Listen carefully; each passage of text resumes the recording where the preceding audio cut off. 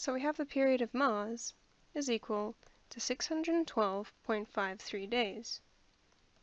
We know that the period of Earth is equal to 365 days. So how does the period of Mars compare to that of Earth? If we divide the period of Mars by the period of Earth, we come out with a final answer of 1.68.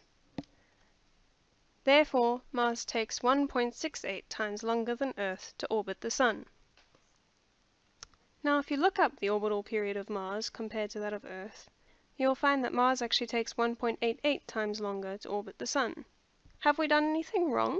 As with many exercises involving uniform circular motion, in this example we made the approximation that Mars was traveling in a circular orbit. In reality, Mars travels around a slightly elliptical orbit, as does Earth.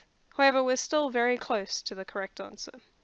And you can see even with this approximation, we're only about 10% off the correct answer. So in this problem, we found the period of Mars and compared it to the known period of Earth. But is there any other way we could have approached this problem? Let's examine the equation we used to find the period of Mars. Rearranging for period gives us...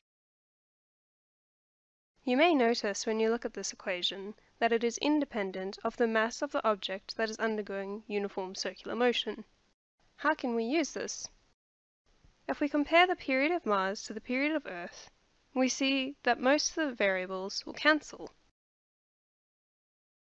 And we're left with the period of Mars is equal to the square root of the distance from Mars to the Sun cubed divided by the distance from the Earth to the Sun cubed.